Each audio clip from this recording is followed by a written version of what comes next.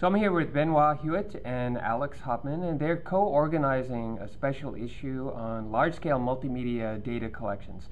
And so, guys, why is it so important?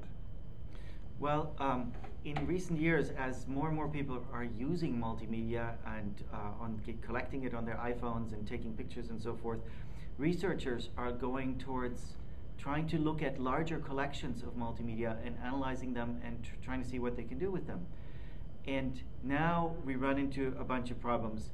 We need large collections because otherwise whatever we do might not scale, and they need to reflect what's out there in the real world.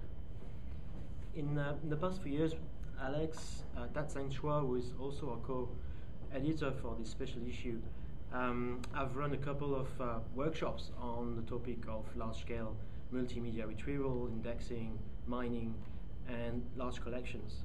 And during those workshops, we have really realized a big shift in what is the data that people are using.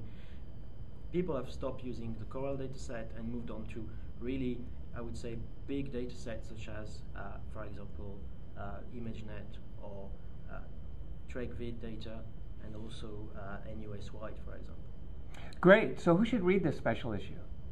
Well, I think the special issue is for people who are interested, what kind of data collections are out there, and how are people approaching this problem of data collection? How are they collecting it? How are they releasing it? How are they labeling it?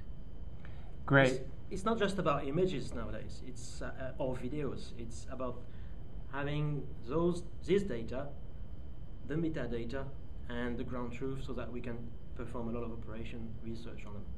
So how large is going to be large enough? I think that the answer to that seems to change every 5 or 6 years. It used to be that a couple thousand images were considered large, and now if you have 100,000 images, people are not even interested. And the same goes for video collections. We're now starting to see collections of 4,000 plus hours of video, and I bet you in 5 years that will be considered trivial.